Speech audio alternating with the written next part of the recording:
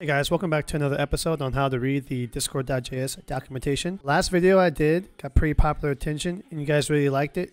So I'm deciding to do another one. And today's video, we're actually going to go over role notification. And again, we're going to be utilizing the Discord.js docs to do this. So I broke this down into a couple of steps on how we'll do this. And with role notifications, what's going to happen is a message is going to be sent in the channel when a specific role is mentioned somewhere in the server. So there's going to be a few things that we're going to need to do to achieve this. First thing is we're gonna have to check the mentions in the message and see if a specific role was mentioned. Then we're gonna need to get a channel that these messages are gonna be sent in. Then the last thing is we're gonna actually send that message to the channel with the information such as the message content, the message channel, and a timestamp of when that message was sent. So I have the Discord.js docs open, and if you see here in this README, I have a couple different hyperlinks to get us started. So the first thing we're gonna do is we're gonna go ahead and check the mention. So this jumps right over here to .roles and over here in the message mentions class. This allows you to keep track of mentions in a particular message. This is actually attached to the message object in message.mentions. So over here, I have some boilerplate code from the Discord.js documentation. Last episode, I didn't really have this because it was a more spur of the moment, but this does happen to be a series and you guys like it. I can definitely continue and build upon this. So that's the first thing that we need to understand. We want to check what roles were mentioned in the channel. So if you come here to message mentions, we have a couple different properties and a method here as well. It's like we went over the difference between properties and method. Whereas properties tell you about something and methods allow you to do something. Message.mentions, you can get all the particular mentions in the message. In this case, we want to check for roles. So the role that we're going to use is I'm going to create here my server. We're going to call this nerd. And we are going to check for whenever this nerd role tag. And to get the ID, you can actually put a backslash in front of the mention.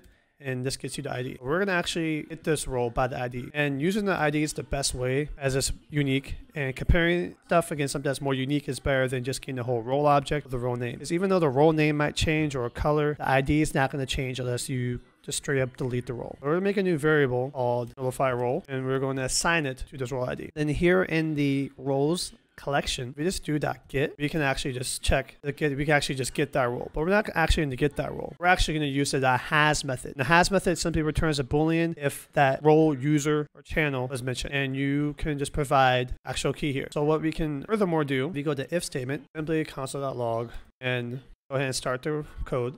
So if we just type in a regular message, this is not going to detect. But if I do mention the nerd role, we're going to get a notification that the role is mentioned. That is actually the first step complete here. So the next thing that we're going to have to do here is we're going to need a channel. Anytime the role is mentioned, we're going to want to send that information to a channel. So I'm going to create a new channel here called For the Nerds. In this case, I'm going to get the ID of the channel because this is a channel that we're going to be using. Make a new variable, assign it to that channel ID.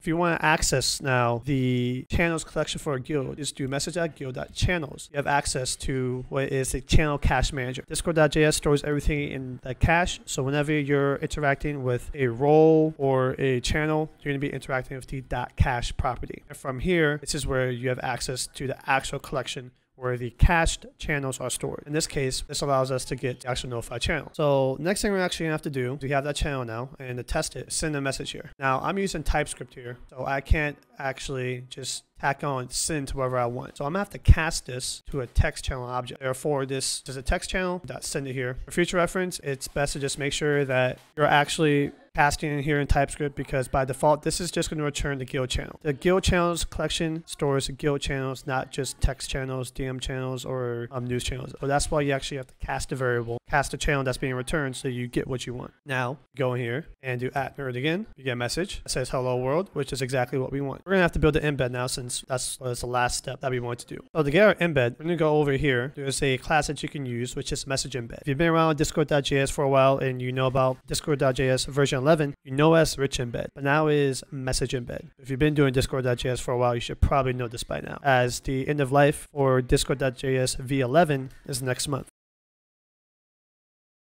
Anyways, here in the message embed, you have access to various properties and methods that you use to update this. And we're actually going to go ahead and import this class. And we're going to create a new variable, embed, and that's where we're going to get started at. Now on the actual message class, there is various properties that we're going to be using here. So I said earlier, we're going to be getting the content of the message, the channel that message was sent in, and then a timestamp. If you guys look through the properties here, you should already know which properties we're going to be using to achieve this. So So I'm gonna go ahead and start implementing those properties now. For starters, we are going to do set description, and we're going to access a message object once again, and this time we're just going to do .content for the description. Then we're going to add in 2 different fields. The first field is going to be channel that the message was sent. For that, we're just going to do message.channel. And by doing message.channel, this here you're passing in the message object, but since the second parameter in the add field method is the actual value, it's automatically going to be converted to a string. So if you really want to, you can do .name if you cast it first, or if you do .toString, it's going to give you either the channel mention or the channel name.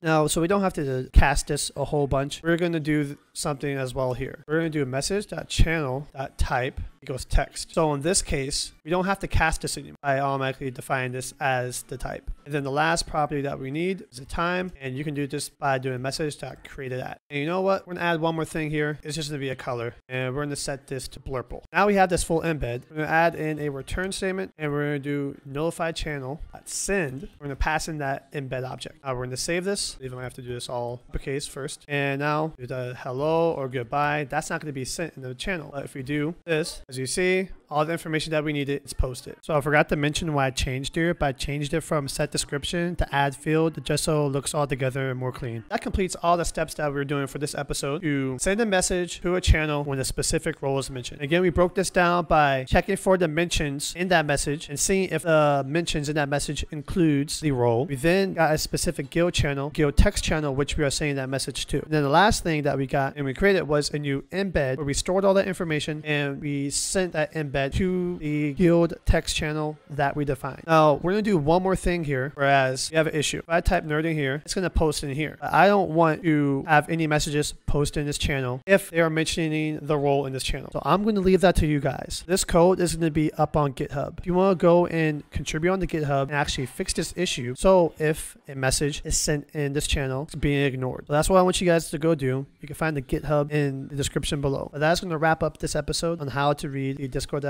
documentation. Hope you enjoyed it. If you guys have ideas on what you want me to do, please just comment below, leave a like, show that you support it. Take care, guys. I'll see you in the next one.